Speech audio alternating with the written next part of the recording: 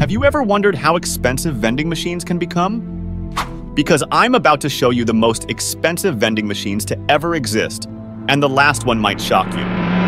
This one is called the Carvana vending machine. It can hold up to 27 cars at a time that can scale up to 8 buildings tall, and the price range per car can be around $25,000 up to $100,000. But the crazier part about this video is the next vending machine being even more expensive.